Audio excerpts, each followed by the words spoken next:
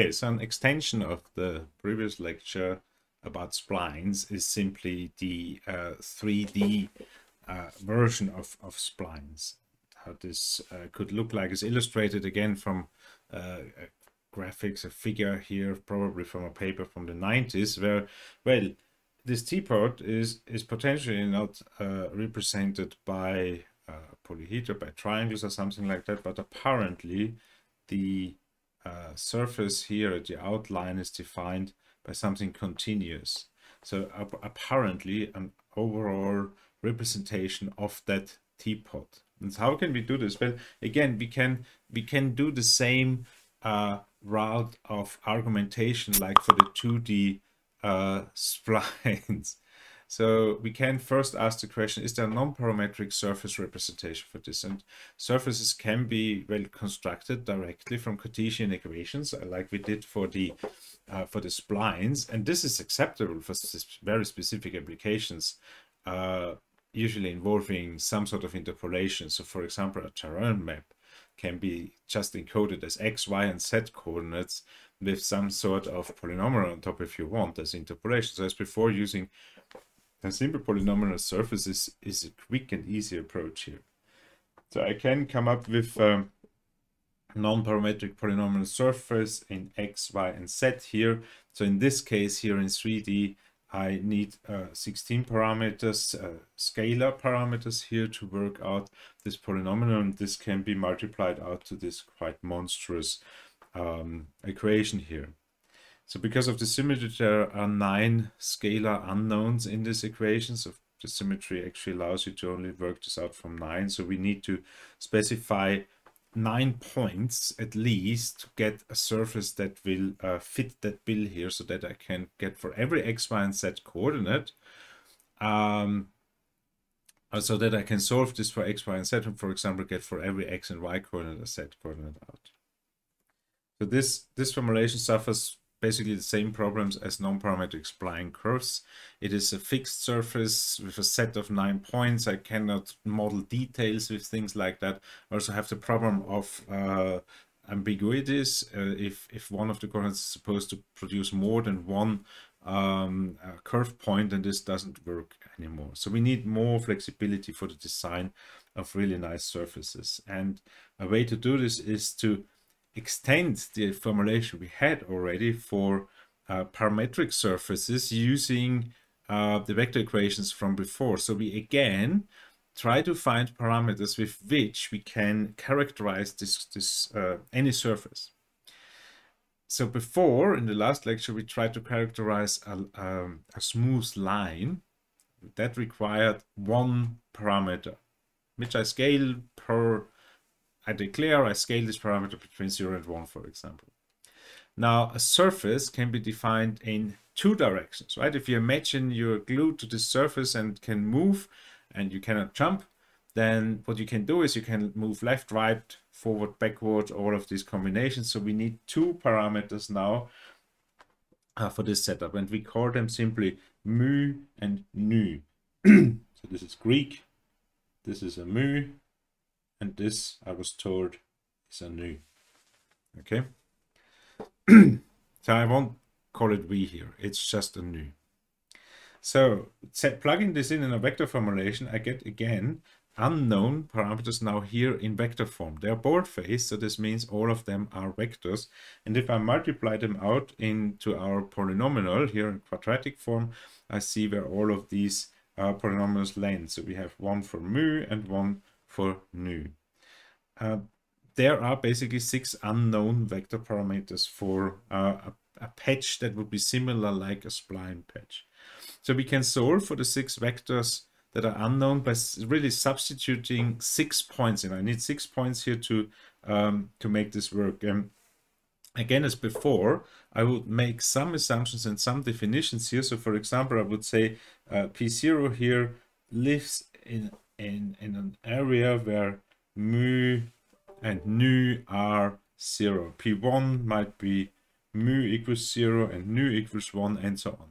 So I need 2 more points to control the whole thing here and to solve for all the 6 unknown vectors.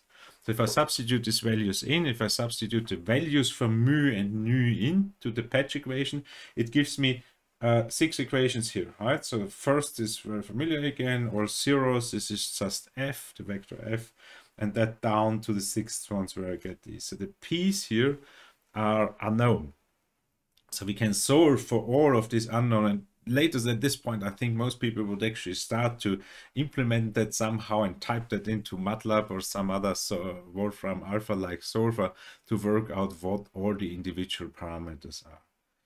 So again, mu and nu are in the range between 0 and 1, and if we now think about, so if you think about this patch here, really what the contours here that bound these surfaces are something you already know from the previous lecture. They are nothing else than spline patches. So we can actually, if we substitute individually for mu 0 or for nu 0 in, and for the other one 1 or 0, then we get, what we get out here are individual spline patches here that are valid for all of the 4 sides of this patch.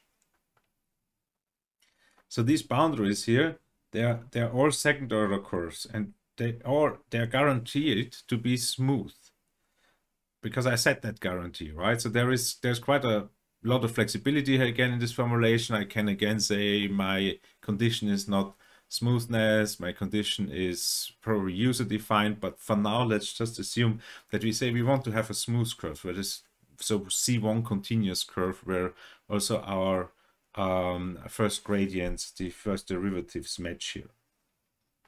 So if we use now, we can really use any sort of order here again as the base polynomial. We can say we have a cubic polynomial here again. Well, in this case here, I just parameterize these with the 3 polynomial parts of the higher order polynomial. It gives us a bit more control, but really the rules are the same. It's, well, so the higher order you go, the harder it gets to generalize this. So it's really not really used. You wouldn't go beyond a cubic tensor product here. So the patch method is generally effective in creating more complex surfaces, and again, like before, the idea is, as in the case of curves, is the same as before with the curves, that in the control points you make sure that a number of conditions are met, so in the joints that, for example, the first derivative is the same. So this is a theorem, but really what this means is, again, for the points, for the joint points here, I want to make sure that, for example, my derivatives are equal. And really the nice property of patches here is that since all of these boundary lines are actually spline patches, we don't need to care about every single point here. We really need to, again, here only care about the continuity constraints at the control points themselves. So in practice, we use the more general parametric patch formulation with mu and nu, and so something like a theorem map can be just modeled with parametric patches, just from point to point to point. You go on, and then you get something that you can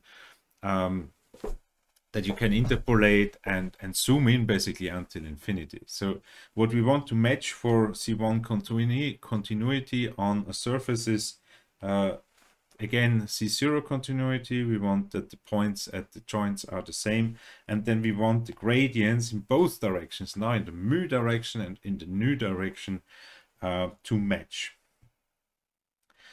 So again, we adopt the convention that the corner points are between 0 and 1, and we need to ensure that the patch joins its neighbors exactly at the edges, so C0 continuous.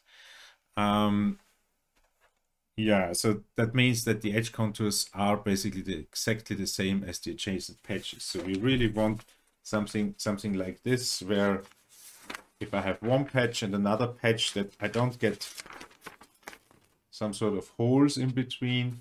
I really want to have them smoothly joined together, so that I have a continuous surface here.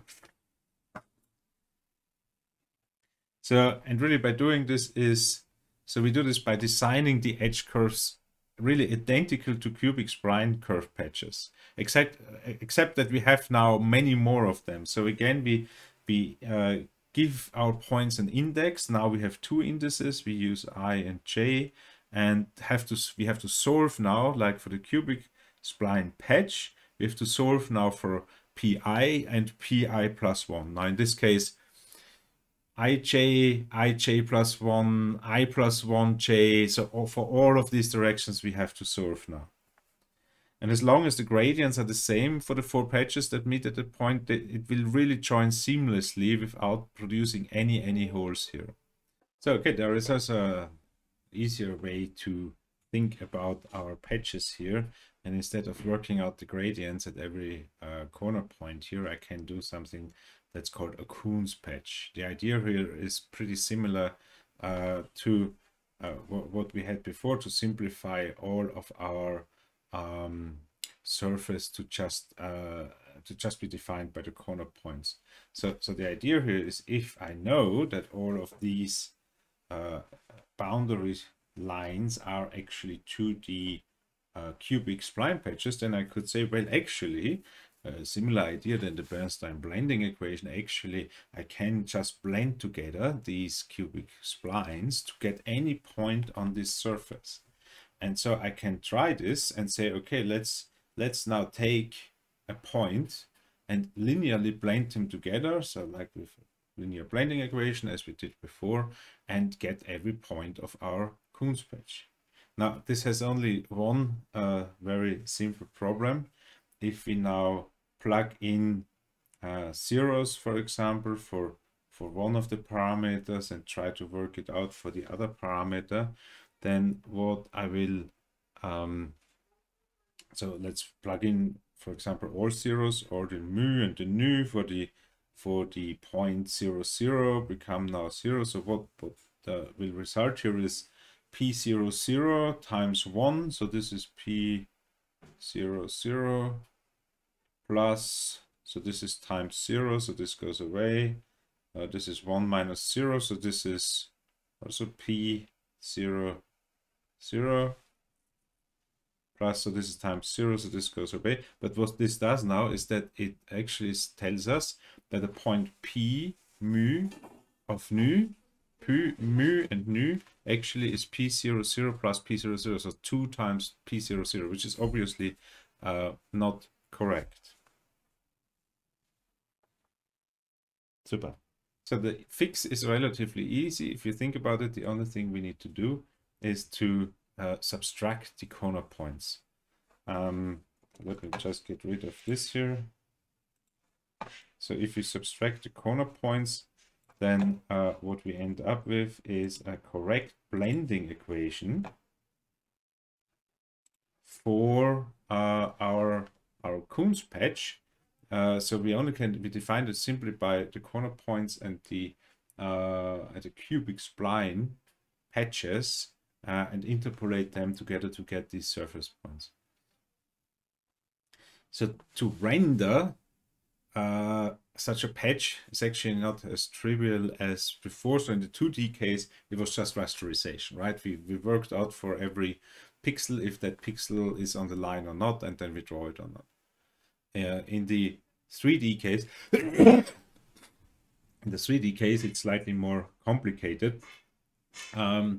But one way to go about this is probably the easiest, is polygonalization. So we just select a grid of mu's and nu's and go in regular distances on that surface, define points here, and triangulate this grid. So this just gives us an approximation of the underlying continuous surface with partly linear segments like triangles, for example.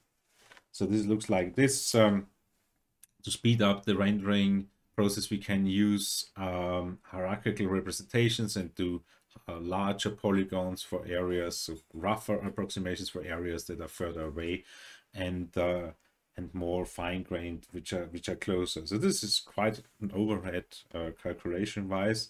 Also, if you think about the overhead that would cause in, for example, ray tracer. The bounding volume hierarchy here would be quite complex. There used to be techniques to do it with something called lofting, where you just connect all the points and draw your grid. So it's basically a wireframe.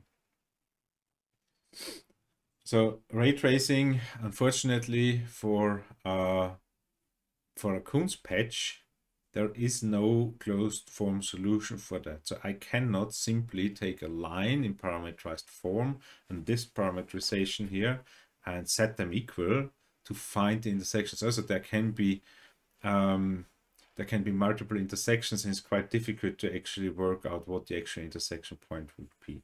So we can use numeric algorithms, but computation can be pretty costly for those, for these patches, to work out something that would work with ray tracing. So numerically, one algorithm would probably look like this. I can polygonize the whole thing, so I have lots of triangles. I calculate the ray intersection with the 32 triangles nearest and find so I calculate the ray intersection with, say, 32 triangles and find the nearest intersection with these, and then I polygonize the immediate area of the intersection and calculate a better estimate of the intersection. So I first start with a 4x4 grid of triangles. Then the closer I get, so the first intersection will hit one of these 32 triangles. Then in this triangle, I do another finer grid and a finer grid and a finer grid. So this is a kind of bounding, a kind of volume hierarchy or kind of surface hierarchy on its own. So this is one way to do it. And well, again, there might be multiple intersections, and with the ray and the surface and the algorithm, well, we will find an intersection, but not necessarily the nearest, right? I actually would need to work out for all the intersections all the time what is the nearest, and this is again very costly. So, and if the object is relatively smooth, it should work well in most cases. I would say smooth and stretched out, very well, crinkled objects, for example, very texture rich, surface rich, microstructure rich objects might really be problematic here. Okay, let's do one example, something that might look similar to past exam questions here. The similarity is just a coincidence here. So let's see. Okay, so what we have here is a terrain map, and we want to find the Kunz patches that, or in particular, the Kunz patch that is defining this area here. So what we see, the numbers here, they are just fixed discrete coordinates. So we could say these are the corner points. Okay. So the question is, find the Kunz patch on center 4 points. So these 4. Good. Okay. So the corner points 0, 0, 1, 0, 0, 1, and 1, 1 are already given here in this question. Then the way to read this is, here we have mu, here we have nu, and well, through plane. So in this direction, or in the grid here, we have the height of this point, right? Kind of set coordinate, if you want. So 12 here means it comes 12 out of this surface here. So the plane says now mu and nu. If we want to read, for example, P0, 0, so this here is P0, 0. Well, let's do the entire. So this pixel here, or this voxel, is P0, 0. So how do we read this? So we first read x, first coordinate mu. So this, we just say that mu and nu is parallel here, right? So that's x. Y, or nu, is 4. This one. And the set coordinate is 12. Okay, so this is our grid. And by chance, it's parallel with mu and nu, and also to make things easier. Let's do another one. P P01 is this one, so this is P01, that one, so it's at 9, 5, and 11. Okay, so now these are our 4 points for this Kuhn's patch, and our task is to work out how this Kuhn's patch looks like.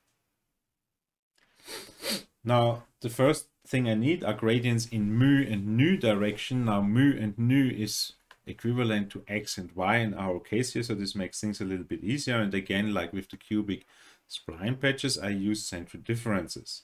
So what I want is that point, say 0, 0, with respect to mu, so that direction. Which means the central difference here is that point, I think, 10, 4, 13. So that point minus 8, 4, 10 minus that point. So this is this. Averaged is our central difference, which gives us our gradient vector in mu direction at that point. Okay? So we can do this for all directions here for mu. So these are all 4 points, 0, 0, 1, 0, 0, 1, and 1, 1 for mu. I can do the same thing for nu. 0, 0, 1, 0, 0, 1, and 1, 1. It's just vector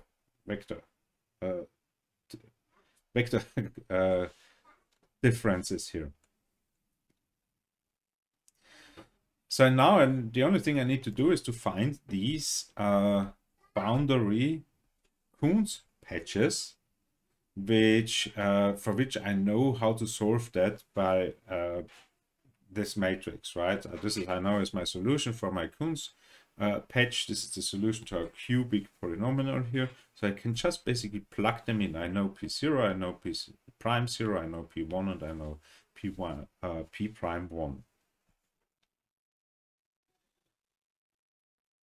So now I do this and substitute in, and then I get, well, if I substitute now the real values in here for my points, for example, for mu 0 here, then I can work out my parameter vectors here and get the constant vectors A3 to A0 here, which are in this case this, this, and that.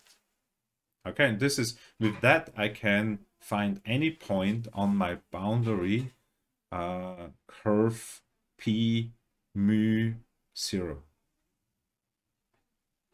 So for all the others, I can find them identically to P mu 0. So for P mu 1, for P 0 nu, and for P 1 nu, I can find all the other points in the same way.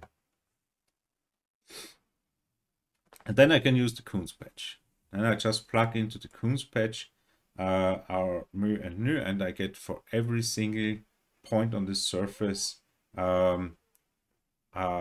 real coordinate, right? So I can actually rasterize this now, or if I just do the grid again, I can polygonize it and work out any single point. But really what you need to show is that you know the order of things here, and really the key idea here is that these boundary curves here are just interpolated to get any single point here on the surface in a Kuhn's patch. Okay, in a Kuhn's patch, you can do the same thing as with cubic spline patches, where you set your own conditions. But here in this Kuhn's patch, it's really just okay. We have again all the C1 continuous corner points. So so in this case here, everything will be continuous and smooth, no holes and so on. In these conditions, a Kuhn's patch works, and it's just the interpolation of 4 individual cubic spline patches.